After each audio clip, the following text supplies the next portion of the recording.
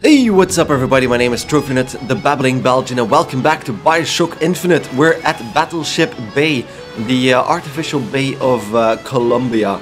And yeah, there's a lot of nice music playing. There's a very nice airship over there, the First Lady, might be important later on. And then we have, I think the statue of Monument Island is behind the clouds over there, so we can't really see it from here. I think... might change a bit, but I don't... yeah, there it is, there's the wings. And then over there we can see Soldiers Field. It might be another area we can access, but that doesn't look correct. Might be a visual bug. But we're looking for Elizabeth, because we lost her again. I'm just gonna eat a few things along the way, because we lost most of our health getting chased by Songbird and dropped into the water. So any health we can recover here, we don't need to do that later on. Blue skirt, dark hair. Look at this one. Why don't you just sleep it off, chum? We're not drunk. We just fell down from a very, very, very big height. So let's listen to this foxophone. The prophet may know how his own biography is going to end, but I can scarcely fathom how I'm going to start it. I mean, other than the kid stuff you get at the Hall of Heroes, anything prior to his baptism was, and here I quote, hang on, left on the riverside. They'll call me a plagiarist, but I'm going to spend the first 30 pages regurgitating scripture. There we go. So that's the biographist that Comstock hired to write his biography. And he mentions that before his so-called baptism, there's not much known about Comstock. Which is weird for such a prominent figure that his history is not known at all. Aside from a few things that are, well, in scripture, as Ed Gates says. I'm looking for a young girl. Who isn't, brother? Yeah, who isn't indeed? Who isn't looking for a young girl? And there we have. That could be our ticket out of here. First Lady's Aerodrome, the First Lady airship, is President Comstock's personal airship, so might be a nice way to getting out of here in style. But first, we need to find Elizabeth. We're gonna go into the maintenance area over there in a second, but first let's use the... oh, there goes the wind and the... yeah, the umbrella. Let's check out the kinetoscope. Battleship Bay. William R. Foreman. There we go, we have a few... just a few images of the bay. I think that's pretty much it, if I remember correctly, because this kinetoscope just shows a little movie of the bay. There we go. Thought there was only that. Anything else here? A bit more salts, a bit more health, and let's go into the maintenance area, because I think there's a bit of money strewn around here that people still don't mind that we take for some reason. We're here. The whole thing's rigged. All I want is fair pay for an honest day's work. Okay. You talking to me or what? There's a whole purse of money sitting over there and you're talking about an honest pay. Just take the purse. As I just did. More money in there. And yeah, this is the system that keeps the bay in check. But still looking for that lovely music. Because over there's people dancing. And I think if we look very, very closely, you can see Elizabeth dancing over there already. But let's take a look around here first. She's not gonna go anywhere. Everything's changing. People don't know their place anymore. Tell me about it. An Oriental stopped me on the street and asked me for the time. Just like that. There should be a law. I think there is. I don't think there is, and the man probably just needed the time. Which is, well, there's nothing wrong with that, now is there? I think there's a few more beer. I don't need the beer, but I'm gonna take the peanuts to heal up a bit. I thought there was another item around here. Maybe you and I should go for a walk along the shore. I'm not going on any walk with you. Your reputation is well established. Okay, because he's probably one of those ladies men I keep hearing about. And there's machine gun ammo in between here. That is weird. But hey, more salts. Can I pick up the salts? I can. I could. Oh, there we go. 10 salts. A pineapple from the trash can doesn't seem like that would be nice. Look at him, ladies. It's a crime someone doesn't get him a nice set of trunks. Hello, ladies. Wanna...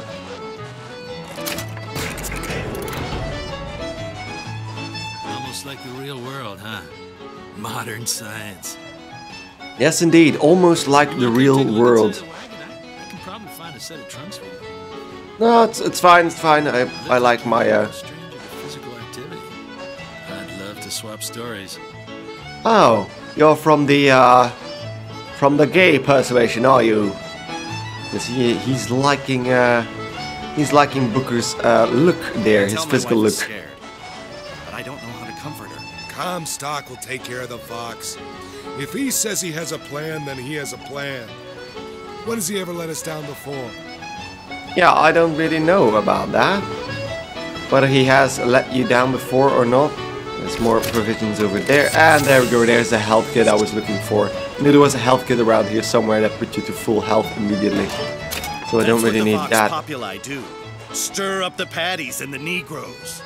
First it's labor unrest, then they're coming for you in your bed. Comstock should stomp them out. All of them cockroaches. So yeah, again with the racism still going on. It's not because we destroyed Monument Island. Well, we didn't actually destroy Monument Island. I think Songbird did that all on his own. Hey, miss him. Elizabeth? Elizabeth? Miss? Elizabeth? Hello, I'm standing right in front of you. Here we go. Hey, miss. Miss? Elizabeth. Hello! Oh, this is wonderful! Oh, come dance with me, Mr. DeWitt. I don't dance. Come on, let's go. Why? What could be better than this? How about Paris? Paris? I don't understand. How could we get there? That's where that airship's going, but if you want to stay and dance, we can... No, let's go! Come on, let's go! Come on, let's go right now! So, yeah, a bit sad. We're gonna lie to Elizabeth. It's hard to believe, but it's true, isn't it? Oh, can you smell that? I've never smelled anything like that before, have you? Beaches I know don't smell much like that. Because that's indeed, the music has changed, by the way.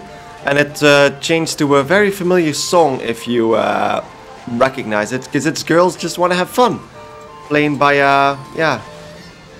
And how do you say that in English? You know what the music instrument is. And I love this beach just for the little animations that Elizabeth does here. Don't laugh. We're not laughing, so she tries the Powerball here, and then I think she actually joins in with these guys as well.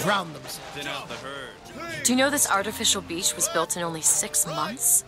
And how do you know that? From one of the books I threw at you. They also served passing well for reading. I always found it interesting that she, the first thing Elizabeth does to Booker is throw books at him, which is fitting regarding his name. Aren't we the well-to-do types? Oh. Oh, so she's remarking the fact that we stole from the basket over there. So we're looking around. I don't love her anymore. It amazes me how many men I've met that haven't the slightest idea who they really are. It's just a set of elaborate pumps and rain catchers. That's a lot of water for just rain catchers. So let's continue on. Because once we go through here, there's no turning back. Because I think the game even tells you that. Or not. Or not. Mr. DeWitt, Comstock. I've read about him. They say he can see the future. Give a man a little power. He falls in all kinds of love with himself. I don't like his look. Do you dislike the look of the prophet? Or his gaze? Can we leave now? Yeah, I think we should leave our opinions to ourselves for now. Because those people don't... probably don't like people that dislike the prophet. There's another maintenance area over here. Which I'm gonna check in a minute. But I know... Is there a problem with me checking the cash register? Not for now. Let's go into the maintenance area over here. Employees only. More pumps, but I think... Yeah, there's money over here. Fall into the water did you no favors. I'll keep an eye out for something that might ease your pain. There's a wallet over there. Yeah, there we go. I saw it. I saw it. And Elizabeth just mentions that she'll, god damn it, she'll look out for us during fights as well and throw us items that can help us out. So there's a bit more salt to fill that back up. There's no voxophones in here, so let's just head out. Let's just continue on our way. I think we're going to Soldier's Field next, the area we could see. Is there? Oh. Well, this is not creepy at all. Okay then. Very, very creepy. Trash can. Going up. Oh, that's a lovely balcony. Overseeing what is not the sea. And then we're getting close to another very, very cool scene. Let's leave all that over here. Let's take a look around here. And then... Mr. DeWitt, here. There we go. Or the cage. Or perhaps the bird. Nothing beats the cage. These two again. How do... So they keep... Never mind. So they keep moving forward to in front of us. They keep ending up in front of us, which isn't so weird at the moment, because we had a few detours, so they could have easily managed their way up here. So the only thing weird for now is that we saw them on the telescope and not in real life after we exited the telescope. But now, the bird or the cage. Look at these, they're amazing. Which one do you like more, this one or this? The bird is beautiful and the cage is somber, but there's really something special about it. I mean, I just can't decide. I always choose the bird because... The one on the right. Even though this seems like a very important choice, it is not at all. Surprising. The only thing... The cage. If you're going to be a sore loser, then I shan't do this again. Now that's just sophistry. So there we go. My God. But they've disappeared. Look, they've disappeared. But in the meantime, the clouds have dissipated and everybody now starts to panic because Monument Island has been destroyed.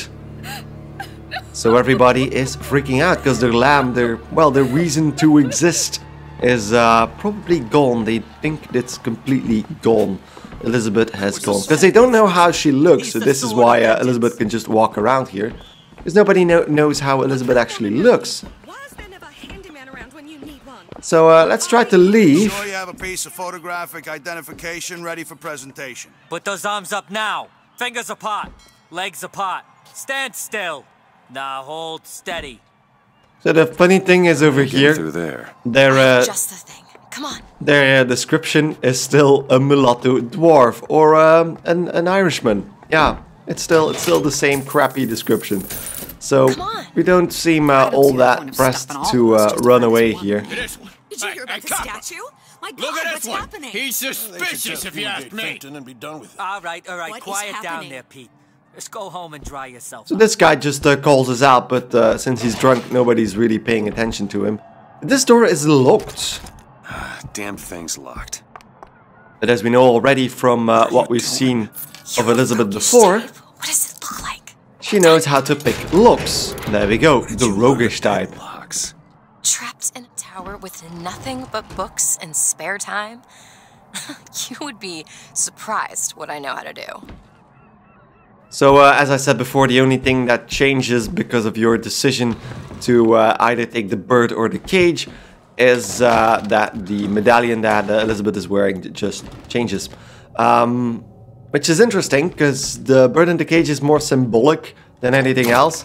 Because of course, the bird is free and Elizabeth was in a cage before, kind of indicating whether she wants to stay that way or not.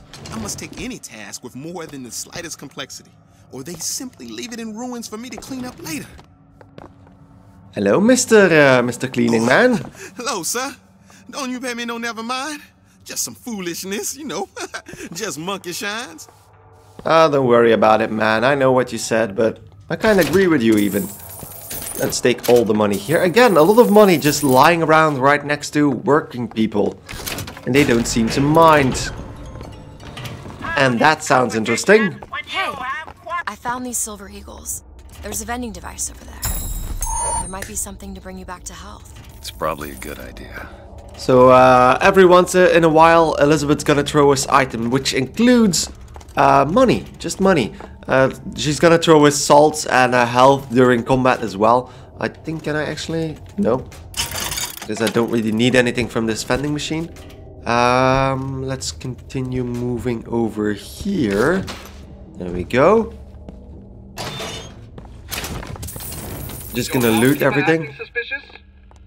Try asking the girl a few key questions, such as, don't you think those Vox Populi folk have a valid complaint against the Prophet? See this? And I'm sure some of your friends have attended meetings. I'd sure like to see what they're all about. Now, back to the music. So that's the radio announcer just, well, using simple questions to see whether one of your, well, acquaintances is actually secretly a Vox Populi or not. Let's look at this gear. New pants, urgent care. Decrease shield recharge delay by 1 second. Increased shield recharge rate by 2 times. So that means our shield comes back sooner and it recharges a lot quicker. So let's compare that with, it's either Headmaster or urgent care. Since we don't really have very dangerous enemies for now, I'm just gonna go with Headmaster first. But let's listen to a voxophone from a very important person, Daisy Fitzroy. When I first seen Columbia, that sky was the brightest, bluest sky that ever was. Seemed like heaven. Then your eyes adjusted to the light, and you saw that sea of white faces looking hard back at you.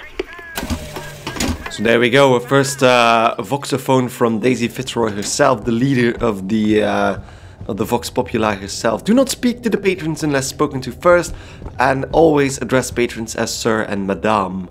Which is, of course, again, very racist. But here we have an interesting couple. Hey, mister. We'd like to help you. Do I know you? Back at the lottery, without you, we wouldn't have gotten away. Daisy always said somebody like you would come along. So this is the couple that was, well, imprisoned, well, tied up at the raffle and fair that you could throw a ball at. If you would have chosen to throw the ball at them, even though they stop you before it happens, yeah, they wouldn't be here to help you out with another piece of gear. Brittle skins. Melee targets are briefly vulnerable. Jesus. Victim takes twice the damage for 5 seconds. Let's... So again, instead of Headmaster, which is sad, but I'm just gonna take it then. So thank you. Thank you very much. Then we have another interesting thing. The bathrooms are, well, separated. Which is to say there's a colored and Irish bathroom and, well, washroom, as they say here. And we can actually check that out. Because I think there's a few items over here. Because technically, I think, yeah, this is the ladies' room. And it appears like Elizabeth doesn't really mind. But if we go in here... No place for you, sir. You best be on your way, or there's gonna be trouble for us both. Yeah, this is the ladies' room. This is weird. Father of lies, you see nothing. So again, of course, the people here don't really like the prophet. Please. They find you here. Blame's gonna fall on me. Yes, indeed. I'm sorry, sir. We're gonna leave you alone, because there's absolutely nothing in the bathrooms over there. Mind your manners amongst your betters. But now, we're almost, well, we're actually in the souvenir shop of Dimwit and Duke. Dimwit and Duke is something very interesting. Because it's another way that the prophet is trying to, well, instruct the children of Columbia to the morals, the virtues of Columbia itself. So let's take a look at the Skulking Stranger. Are you a Duke? Or a dimwit? Hey, Wallace When Duke Flintlock. sees a It's the suspicious-looking newest character, one in the he series. reports him to his I read it was authorities delayed straight 3 away. times. When Dimwit sees a suspicious-looking character, he ignores him and focuses on his new scooter. Remember, boys and girls, don't be a dimwit. So Duke, Dimwit and Duke. So there's 4 of them, or 3 of them. There you go, little miss. Cotton candy here. It's your cotton candy. Yeah, enjoy, Elizabeth. Then we have the flawless flintlock. So it was delayed 3 times, Elizabeth says, because they were trying to rework whatever they want to put in this message here. Or a dimwit. Duke cleans his father's rifle every Sunday without being asked. Dimwit shoots mice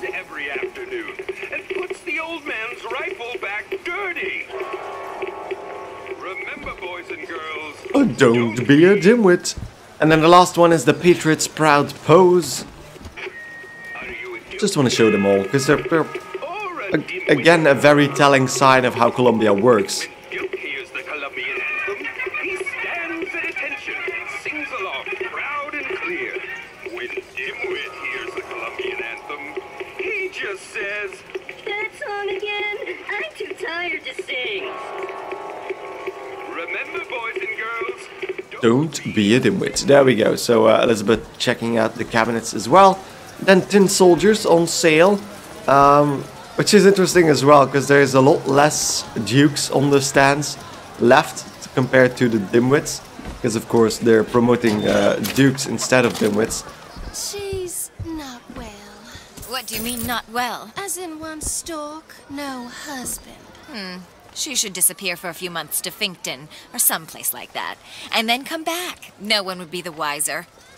Okay, they're even friendly towards each other. I think we eventually need to go over there to the Hall of Heroes, but I'm gonna check out the bathrooms Why is one here. bathroom for colors and the other for whites? It just is. Seems like an unnecessary complication. It is, but yeah, you're gonna see some weird stuff. So let's go in here. Intend for me to follow you in there.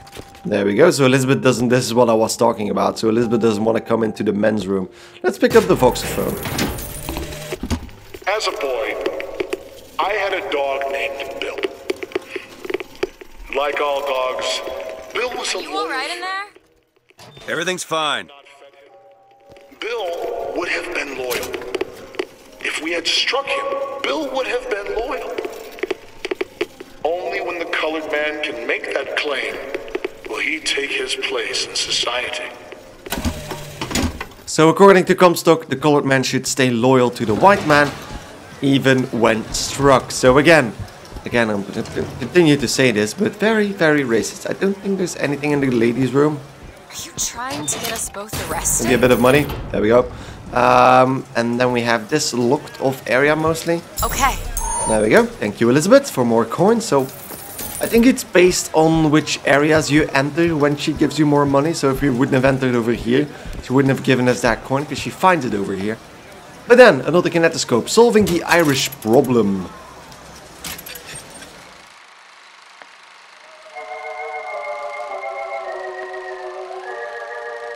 Meet the drunk, the laggard. So, looking at a bit of footage of poor people. Meet the strumpet, his broodmare. Together they manufacture future Vox Populi people. Send them to me, says Jeremiah Fink at Fink FMG. So, Finkton, we've heard that a few times. They'll work or by God die trying. We've heard the name Finkton a few times already to send people over there if they're not nice.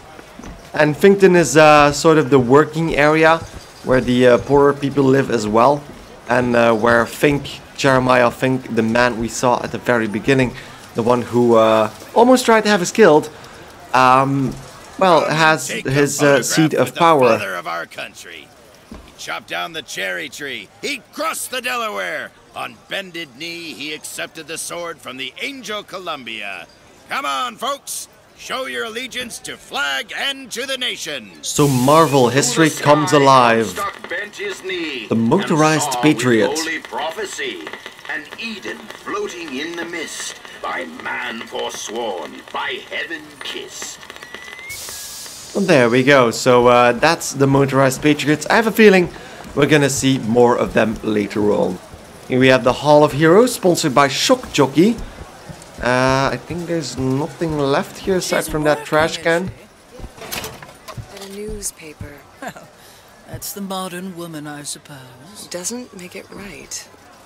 So she is working, indicating that women in Colombia are not necessarily, well, Annabelle? working women. Excuse me? Annabelle, it's me, Esther. Oh, no, I'm not Annabelle. Are you sure? My name is Elizabeth. Do I know you? Elizabeth? Isn't that a lovely name? That was odd. Indeed, Elizabeth, that was very odd. So let's go through the Last turnstiles. customer. Park's closing. Park's closing, everyone. Okay. So that's the final time we can go in here, apparently. Yeah, these shoes sure could benefit from a shine. Guess I haven't paid much attention. Indeed. So, yeah, that was a weird woman calling Elizabeth Annabelle for some reason.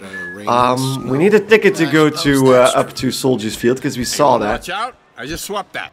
I'm sorry, man. I'm sorry.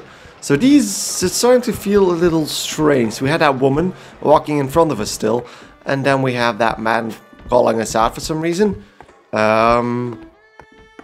There's a lot of people in the station here, but there's something off. Have you got sauerkraut? Sauerkraut? I guess so. I'll take, 1, please. How much? 1 silver eagle. All right. So that was a weird conversation, because the hot dog stand man didn't really know whether he has sauerkraut or not, and nothing seems to be exchanged here, which is very weird now, isn't it?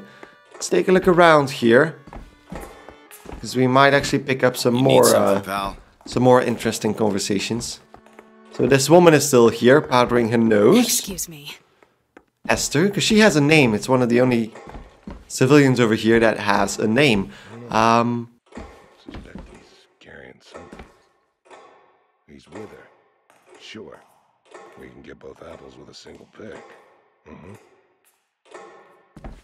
So there we go. This man is on the telephone, and apparently nothing good is going on because they know we're here. Which also explains why the music is stopped. Let's ring the bell. 2 tickets for passage to the First Lady airship. Yeah, just a minute, friend.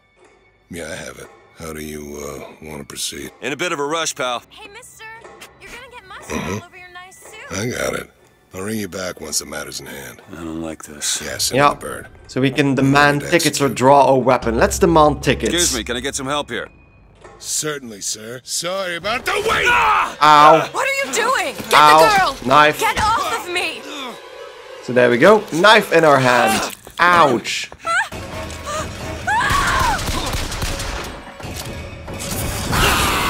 Let's throw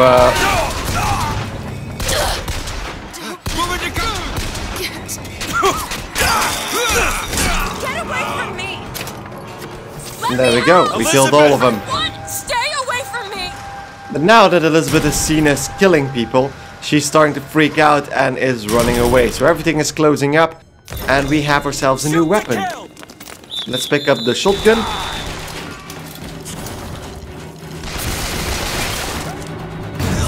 There we go. And we double killed with one shotgun blast here. I really love the shotgun in this game. So there we go, that was an ambush, which is one of the first times we really have something like this going on. So we're not really incognito anymore. They started to recognize us on sight, which is going to make things a lot harder, of course. I'm just going to loot the place and I'll get back to you in a second. So this is also the first time we really have this problem, but we can only carry 2 weapons, which is of course a lot different than we had before in Bioshock. I'm actually just gonna shut off the radio over here. So that's the ticket man. Hello, ticket man. So we can only carry 2 weapons, which is for now I'm gonna use the machine gun and the shotgun. But let's check out his desk here first. Let's play the audio log from Esther. This is the moment we trained for. The false shepherd is here. The day was not exact, but the prophet's sight proves out again. The specimen must be taken alive. If she dies, I suspect they will give us to the bird, and whatever pieces it leaves behind will bear no names. That was cigarette number 6. This waiting is insufferable. So Esther Mailer was the special agent of Columbia, tasked with, well, taking out us, the false shepherds. So she knew we were coming, and she was talking about Elizabeth as the specimen still, so which is interesting. And when she failed, they were gonna give her to the bird, talking about the songbird. Columbia's security, protecting our faith, wealth, and racial purity. I kid you not, racial purity is one of the things the police officers here are focused on preserving. Interesting, isn't it? And still very, very racist. More and more advertising for Shocky. I'm just gonna go in here first, because this is the back of the ticketing booth. And if you notice, there was an infusion over here.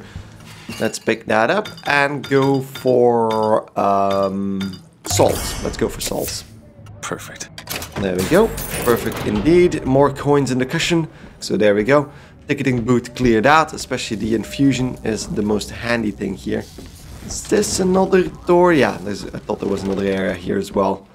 Because if you go down here, I think there's another voxophone. Might be completely wrong as well. Yeah, there we go. From Comstock himself. As the months and years turned to memories, so did the men of Congress turn to righteousness. And through the technology of men, the dollars of Washington, the Lord worked his will upon Columbia and raised her high above the Sodom below. Not saying that much, but at least you heard it now. I think that's pretty much it. The fiddle case. Oh, there's a lot of money in the fiddle case. That poor artist made a lot of money and now I'm stealing all of it. I'm sorry. I'm gonna need it for upgrades later on. Anything else? I don't think so. So let's go towards the station, which is where Elizabeth is waiting for us. Just stay where you are! Well, not really waiting for us, but yeah, she's kind of freaking out. Get away from me! Hey, come back here! She can't go anywhere, so I'm not in a rush at the moment. And as you can see, this thing is also powered by Shock Jockey. So runs exclusively on Shock Jockey. But there we go, let's go talk to Elizabeth. You know what, before we go in here, because she's trying to activate the lever, but she can't, I'm gonna take a little break. So when we get back, we're gonna go up all the way up there to Soldiers Field. But before that, I'm gonna take a little break. So thank you guys enormously for watching. If you enjoyed the episode, don't forget to like it right here on YouTube. And well, see you guys next time. Goodbye.